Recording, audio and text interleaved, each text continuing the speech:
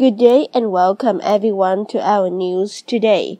Harry, 37, and his wife, Meghan Markle, 40, made the onstage appearance at the Global Citizen Live Festival on Saturday during their 3-day tour of New York City. Body language expert Judy James told the Mail Online.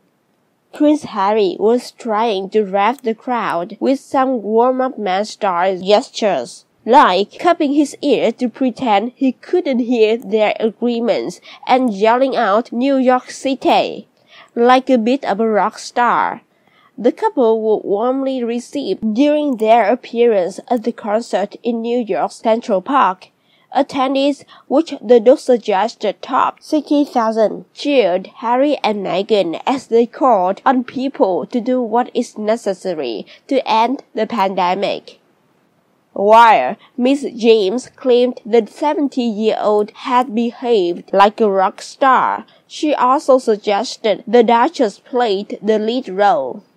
In performance terms, it was Harry who seemed to recognize his wife as lead star, gazing at her with eyes slightly narrowed to show pride, but also performing some anxiety rituals like clothing and figure fiddling. As he watched her more powerful speech, she said.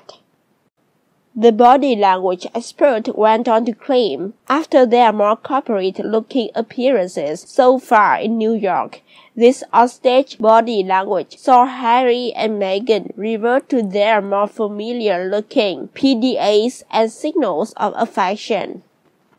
Although these romantic rituals were driven more by the demanding crowd than instigated by the couple themselves. But once Harry had used the "my wife and I" line and thrown the first loving gaze in Meghan's direction, it was clear from the cheers and screams of approval from the crowd that they wanted more of the couple's romantic backstory. The Global Citizen 24th Live Festival was rounded out by guest musicians including Coldplay and American singer Billie Eilish.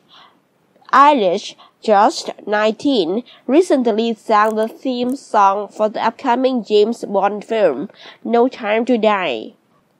During their 3-day tour of New York, Harry and Meghan made their first public appearance since the birth of their second child in June. Later on in their trip, the Sussexes held a meeting with the United Nations Deputy Secretary General Amina Mohammed. The pair were also spotted enjoying a night out as they let their hair down in the Big Apple. And that brings us to the end of the news today. Hope you enjoy it. Please click the like and subscribe to our news channel for more. Thanks for listening and stay safe everyone. Have a nice day.